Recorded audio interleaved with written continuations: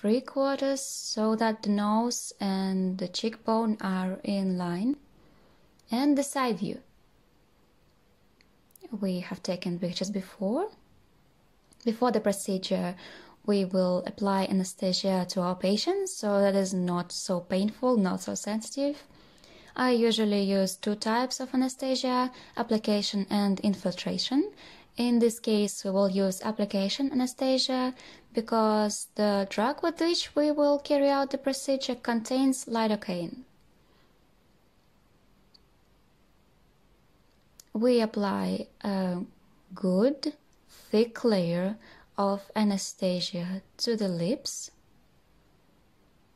Very good, thick layer.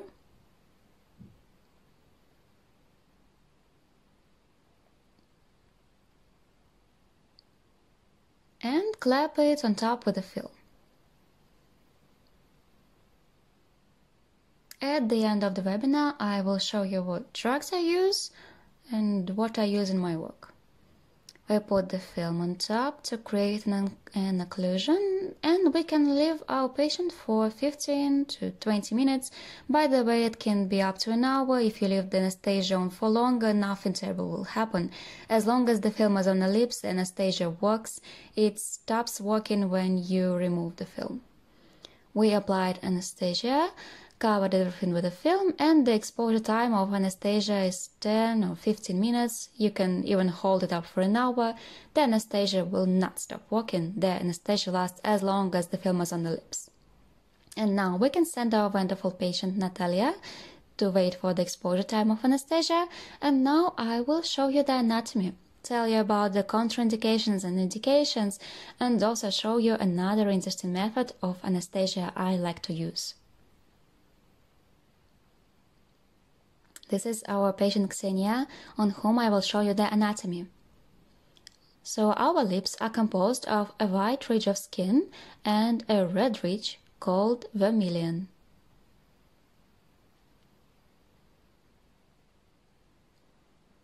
Between the white and red ridge, we have a red lip border or contour. The upper and lower lips are connected by a commissure. Also, we are going to work with the corners of the mouth in our techniques and contouring.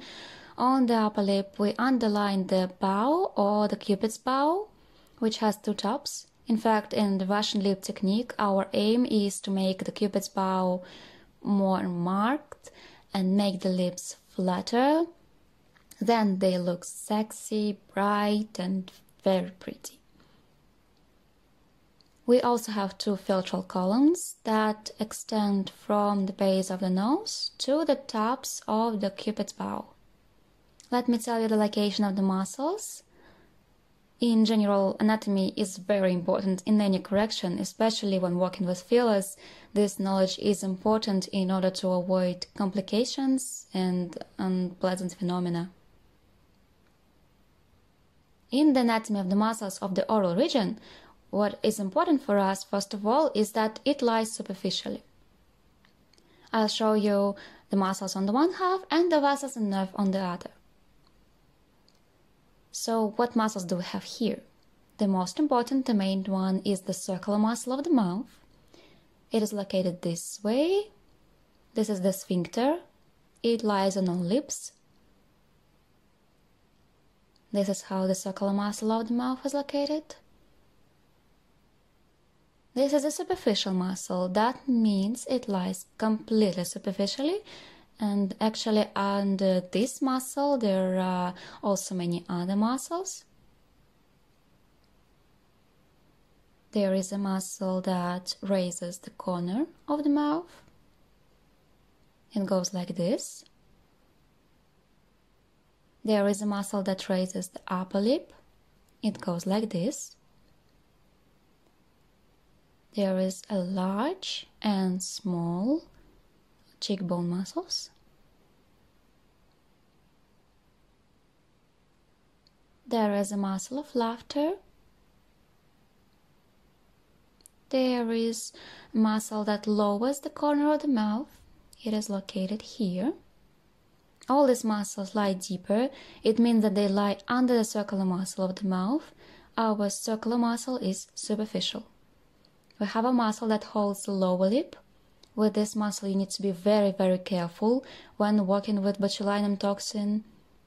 It lies deep enough, therefore, when working in the lower third of the face, all injections must be carried out superficially. In general, all injections in the periorbital area, especially if we use botulinum toxin, are made superficially. And the last muscle that we will look at is this chin muscle. It lies here. We can also work with chin muscle with botulinum toxin, but here you can work deeply. You need to be very, very careful in this area not to get into the muscle holding the lower lip, because otherwise the lower lip will wrap inward. This is a very unpleasant complication, but in today's masterclass we will not work with botulinum toxin, but for the overall development everyone must know this. These muscles and the skin, the oral area in general, are supplied with blood by the facial artery.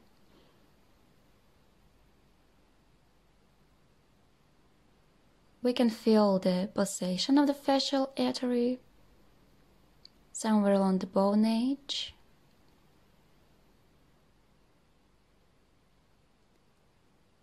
It goes in this place into the facial area, and it goes somewhere a centimeter lateral from the commissure through the nasolabial fold and passes into the angular artery. Somewhere at the level of the commissure, the facial artery is thick. It gives off two arteries. The inferior labial artery, which feeds and supplies with blood the lower lip, and gives off the superior lip artery, which feeds and supplies with blood the upper lip. Sometimes this blood supply goes at the same level as the commissure, so when you work with corners of the mouth, you need to be very careful here. The superior labial artery also gives off columellar arteries there. These are the arteries that feed and supply with blood the columella. We need to point out that all the arteries, the inferior and superior labial arteries, lie deep enough under the circular muscle of the mouth, and only here in the columella area the arteries are on a more superficial level. So when we prick our lips, here we can get some undesirable phenomena, vascular complications, so we prick our lips with superficial techniques. If you work superficially in this area of the lips, then it is quite difficult to get some undesirable vascular phenomena.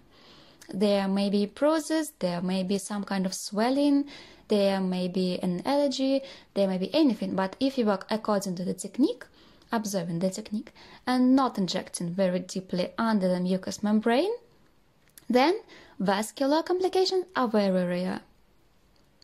In my practice, there have never been one. The doctors had one case described in the literature, but in my practice there was none. So in this area you can work boldly. Where do we work carefully? We work carefully in the area of the commissures, because somewhere at this level the facial artery gives off other arteries. Here you need to work carefully, because here you can get ischemia, and carefully work in the area of the nose and in the area of the filtral columns.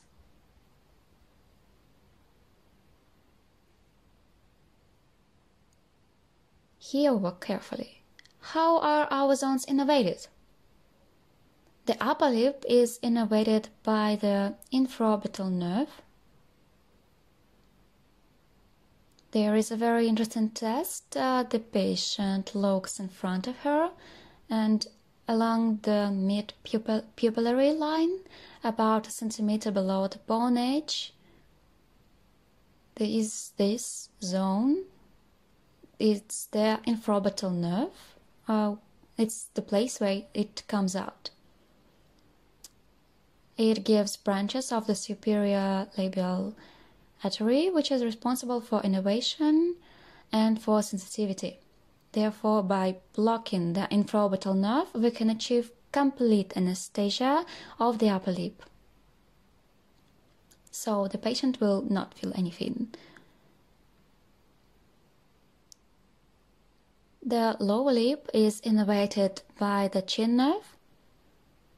It comes out in the chin area and it is responsible for the sensitivity of the lower lip.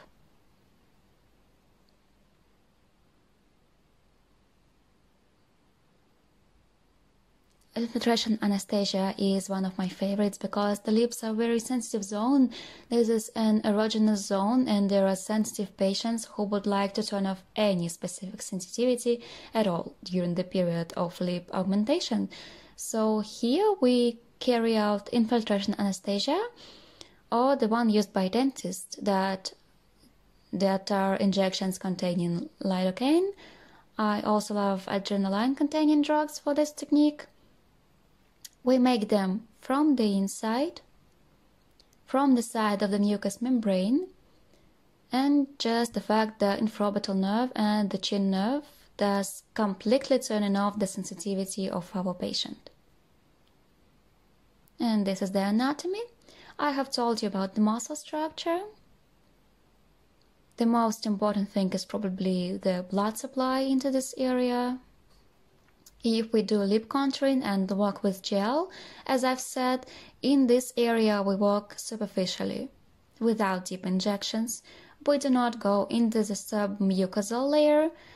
We work within the vermilion border of the lips, do not go beyond the contour.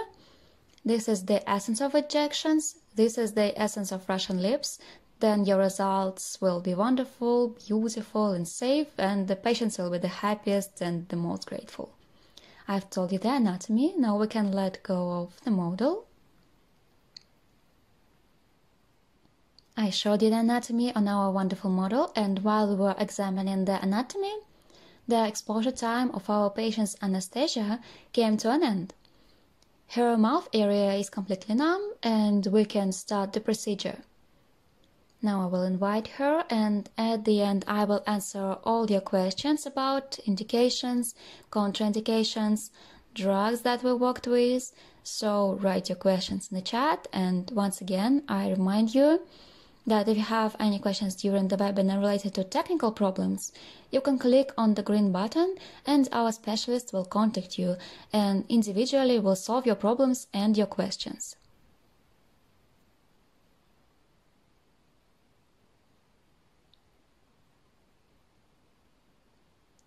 Are you ready? Let's get started.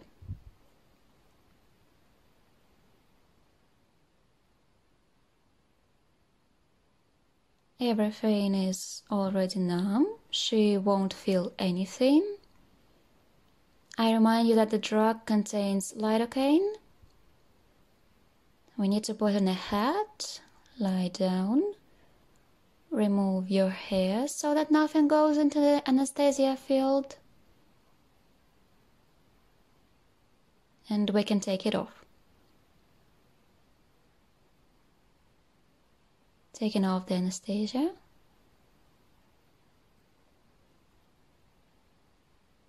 We will carry out the Russian lips technique. These are superficial injections. Our aim is to accentuate the cupid's bow to make it sharper and more marked and make the lips flatter. As we can see, the upper lip is a little more plump than the lower one, so we will take about 0.45 milliliters of the drug for the upper one and 0.65 milliliters of the drug for the lower. There is also a slight asymmetry. The right half is slightly smaller than the left one, and we will make it even. Our model is ready for the procedure. The drug is UVDM free. We open it. I repeat that it contains lidocaine. We have syringes for 1 milliliter. 1 milliliter of UVDM. I love the syringes. I think they're very beautiful.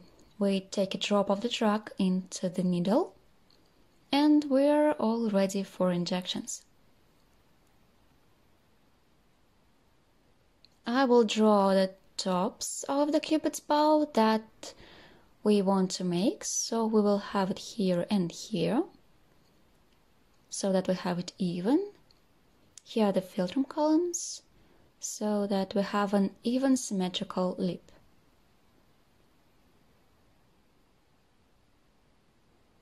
Injections will be carried out this way. I will reach the mucous membrane and lift the drug pointwise, pressing the lip down a little. Where we want to make the top of the cupid's bow, I will leave a small bolus, and then in a fan-like manner, also pointwise from one point, we will form the cupid's bow. I'm going to show you all of this clearly. It is necessary to treat the area before the procedure. I treat everything with an antiseptic abundantly. I always moisten cotton pads so that there is a lot of antiseptic.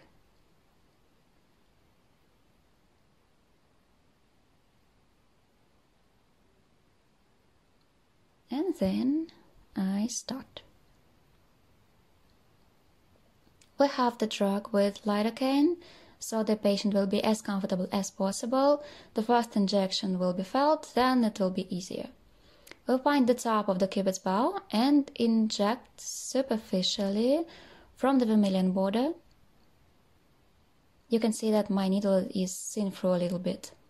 We reach the mucous membrane. We don't go beyond the mucous membrane. We don't go beyond the contour, and drop the drug drop by drop.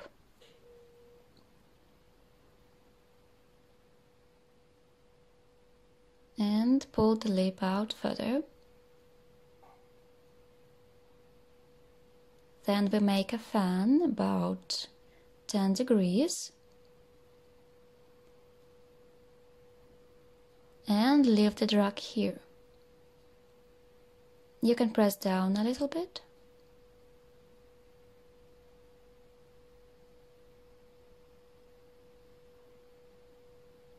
A small bolus can be left.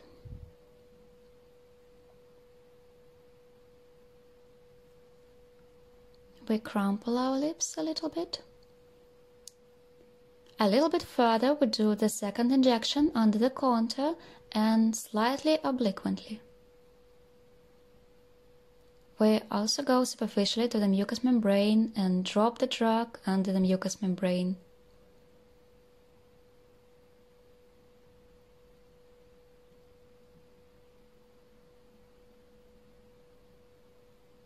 It is dotted.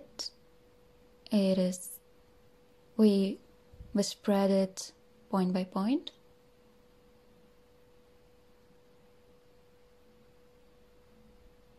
And a little bit more and spread it in a fan-like manner.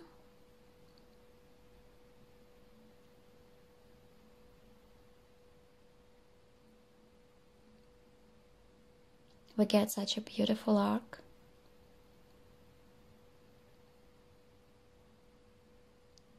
And we continue doing the same. Here we have such a beautiful right half.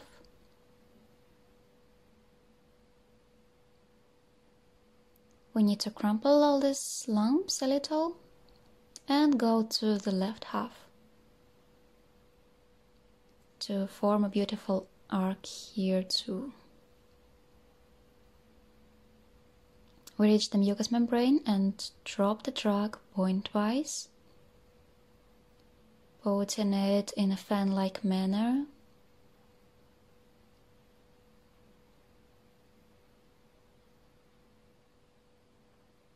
We leave a small bolus at the top, and we get such a beautiful cupid's bow. Under the contour, we make the next injection and superficially reach the mucous membrane and spread the drug out from the mucous membrane in a dotted manner.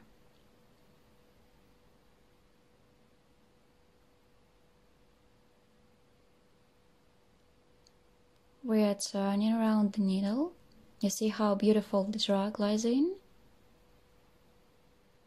the lips, how they unfold. We reach the mucous membrane and drop the drug pointwise.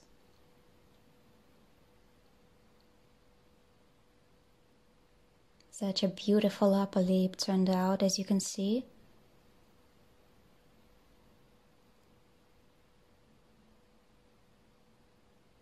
A very marked, beautiful Cupid's bow, and such a flat lip.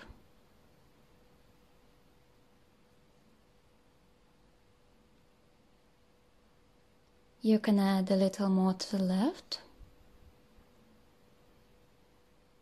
We also look at the symmetry, leave a small bolus at the top. Then our Cupid's bow will be sharper. And here we can also add a little more.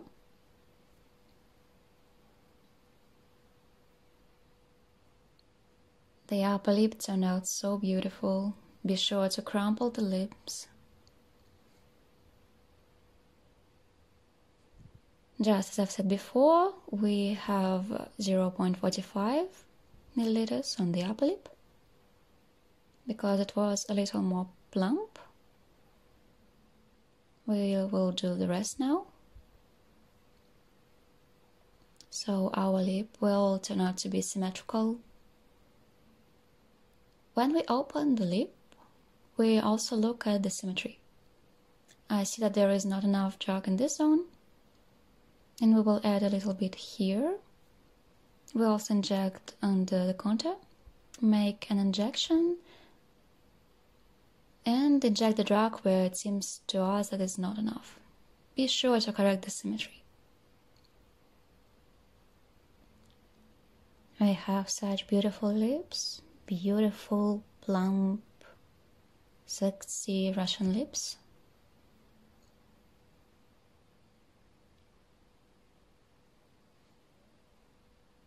I will now change the needles so that the patient is more comfortable. The needles after a few injections are usually blunt. That's why I usually change the needle in my lower lip to make our patients comfortable. We ask you to open the bottom a little, and we will also, in a fan-like manner, spread the gel in the lower lip.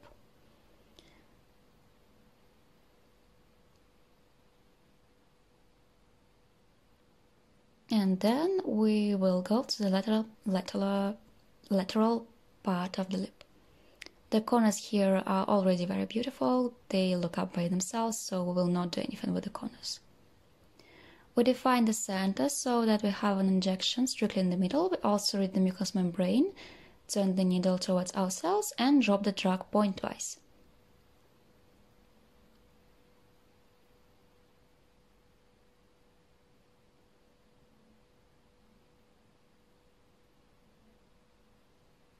I turn the syringe, turn the needle, and turn my lip. Leave the drug drop by drop.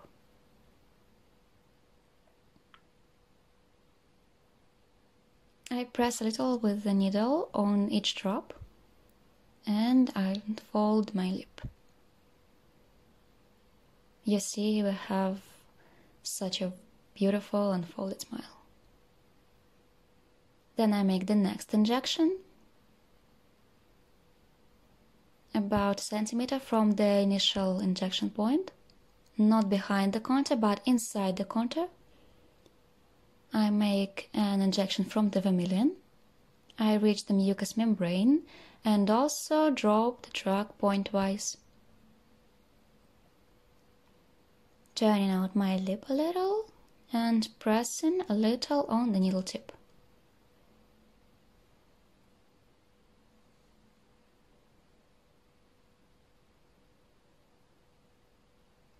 Look how beautiful the smile turns out, beautiful lips. And in the other direction, also leaving about a centimeter from the initial injection. From the vermilion, I go to the mucous membrane, It is very important not to touch the mucous membrane. And I leap for the drug drop by drop, pressing down slightly on the tip of the needle just so that the surface tissues catch.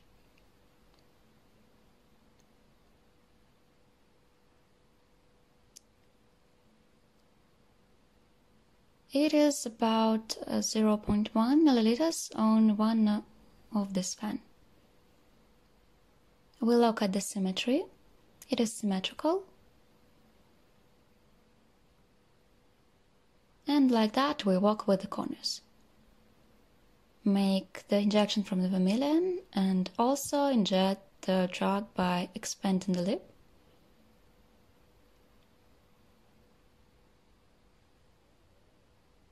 And on the other side, we inject the drug from the vermilion within the contour.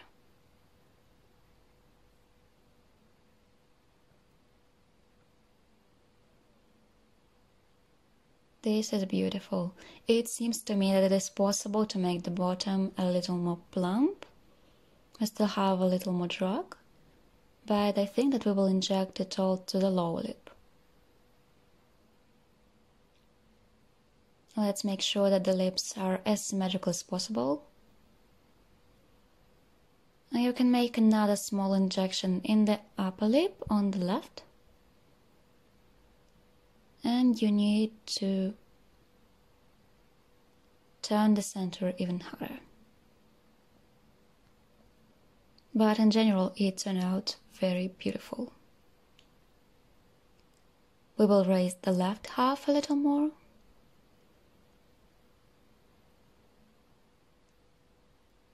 If we level something, then we carry out all the injections under the contour. All the injections are under the contour.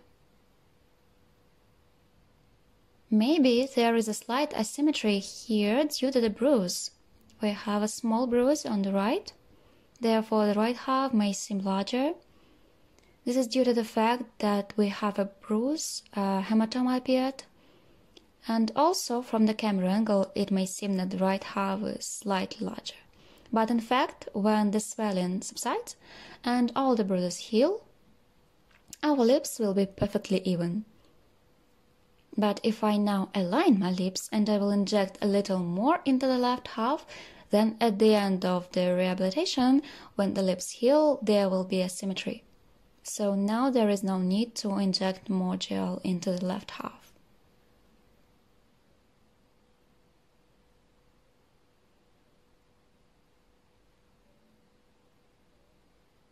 Now, if you look at this, then everything is even except the small bruise. But no one can get away from them.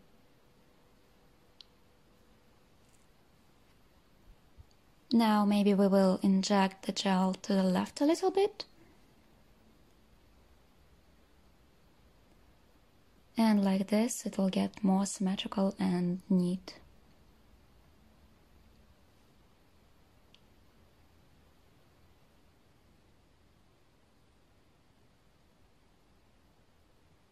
And we will inject the rest of the gel into the lower lip. We will inject it to the center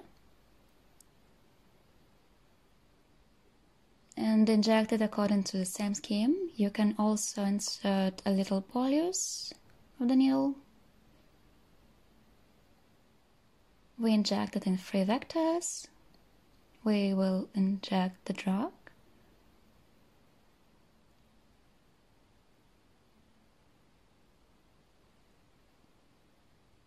Now there will be a little swelling, and then everything will be very, very beautiful and symmetrical. The swelling usually lasts for 3 to 5 days. You can still inject a little into this half. I also inject it in a fan-like manner.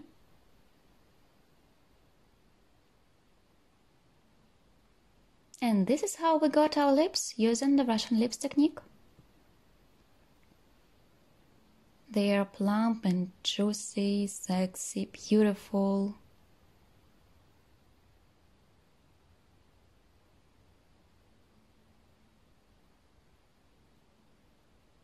The patient is now lying down.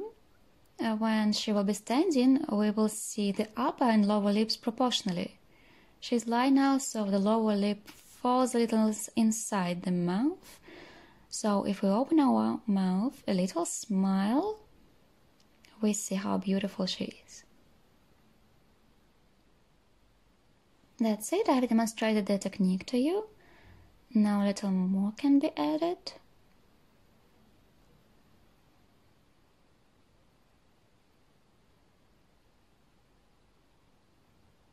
If you see, our lips have become flatter. We marked a bow. And this is how the Russian lips look like. Let's show our patient standing, and I'll tell you later which drug we used, in what volumes, and compare the symmetry. After the procedure, I will make a small presentation of our product and tell you what courses do we have, what other masterclasses we have, and I'll answer all your questions. Prepare your questions, write in the chat, and if you have any problems with the broadcast, with the connection, click on the green button below, and the support group will contact you, discuss all your questions, and solve everything with you individually.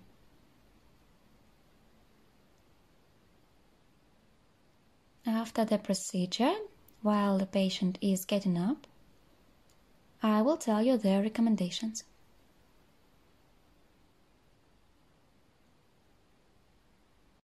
For 3 days, I do not recommend you to eat or drink something hot. You cannot visit the swimming pool or sauna or solarium for a week. If you have herpes, take antiherpetic drugs. Now I will crumple the gel a little bit more. If there are lumps, and there may be lumps, then all the lumps need to be crumpled. If there are no lumps, then you do not need to crumple anything. After the procedure, we crumple it a little bit and tell the patient if she notices that at home she needs to crumple it.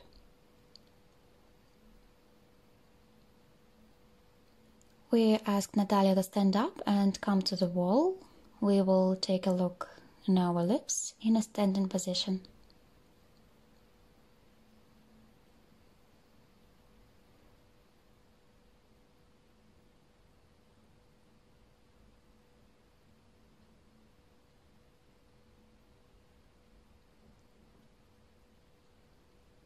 Dear students, thank you all for joining our free webinar. And now I will give a short presentation and then I will answer all your questions. By the way, the masterclass that I gave you today costs from $500 in Europe, so you had a wonderful opportunity to visit it for free. Let's say thank you for the Russian Academy.